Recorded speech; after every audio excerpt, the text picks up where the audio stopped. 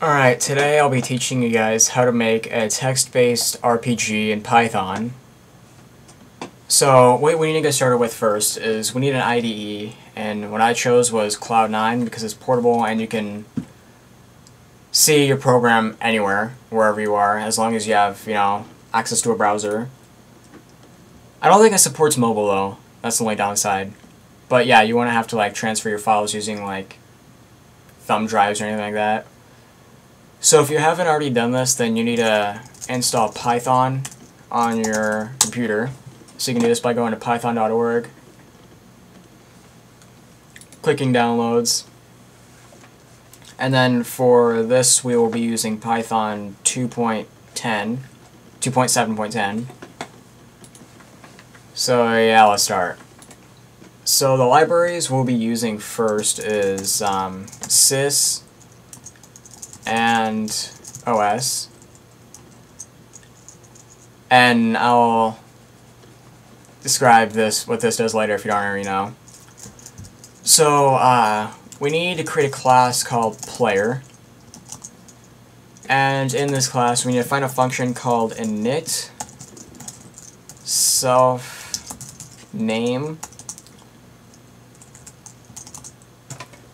So basically what init is instantiate, and this creates all of the variables that the player has when this class is called. And basically whenever you call the player needs a name whenever you call it, because who doesn't have a name? And whenever you're calling it, you just put this just to signify that it's, I don't know, you just need to put that, just remember that.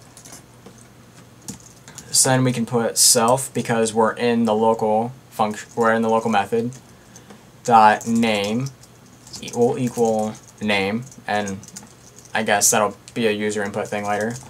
Self dot max health will equal 100.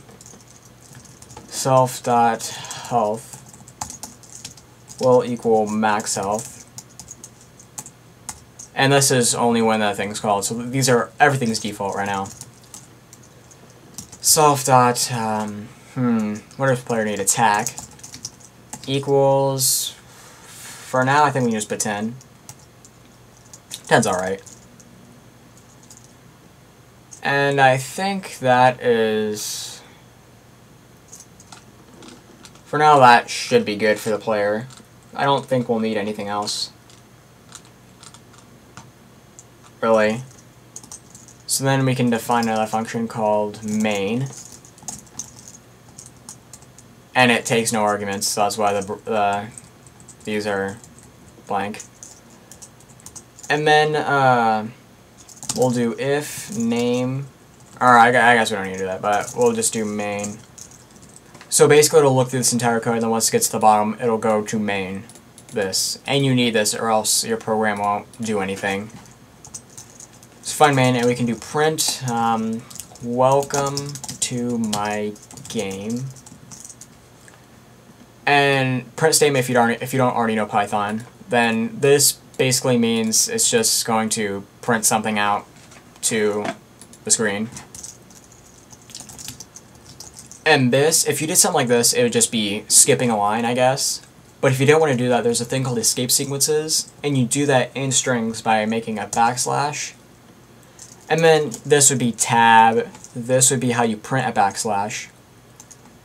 But n means new line. So if you want to create a new line, then you do backslash n, and basically it's the same thing as this.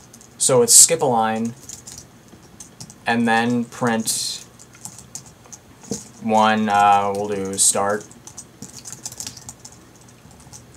2, load, because we will be having a saving system, and for 3, exit.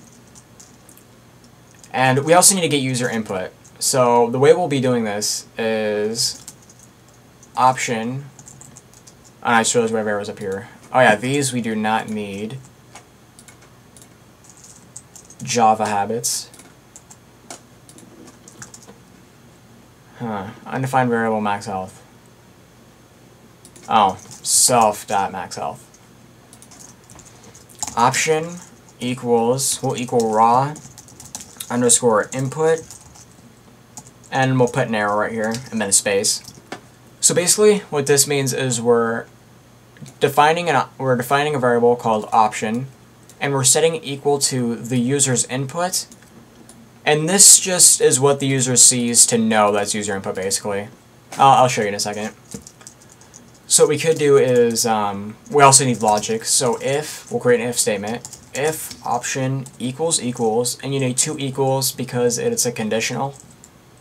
You're not setting anything, you're checking something. Equals equals 1. Then what do we want to do? Well, we want to go to start. Elif, so in Python, instead of else if, there's elif, which is basically just shortened else if. So if this is false, then it goes down and checks everything else until it's true.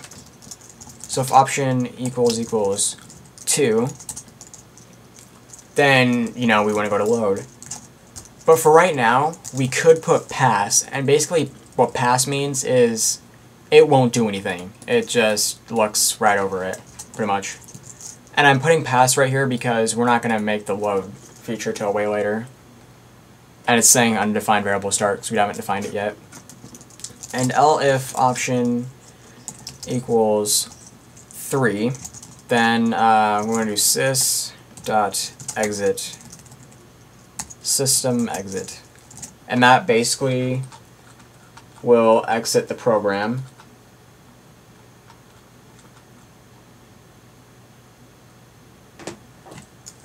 And what we also need is else, an else statement. So if these are all false, and say they typed in like 4 or something, I don't know why they do that, then what you could do is main. So for example, Python RPG tutorial.py, welcome to my game. So if you type in like J, see it goes back straight to the function. And if you type in start, it will give you an error because we haven't declared it yet. And so yeah, this will basically be the beginning of your game.